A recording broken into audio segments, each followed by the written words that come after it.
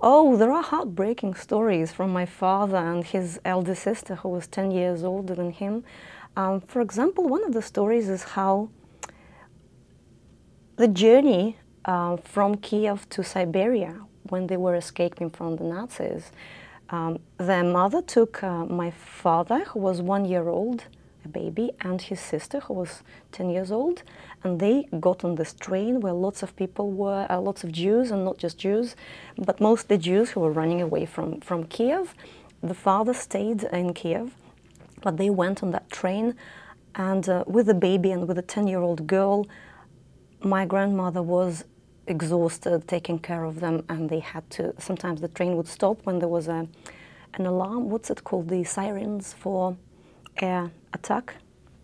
So the train would stop and they were required to leave the train, run into the next, and hide in the woods or hide somewhere until the alarm was, it was safe to go back on the train and carry on with the journey.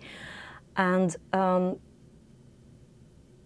my aunt, who remembers it all, she was 10 years old, tells me that after several of these, their mother stopped getting them out of the train, and they just stayed on the train because they were so exhausted that they couldn't, she just couldn't cope with it.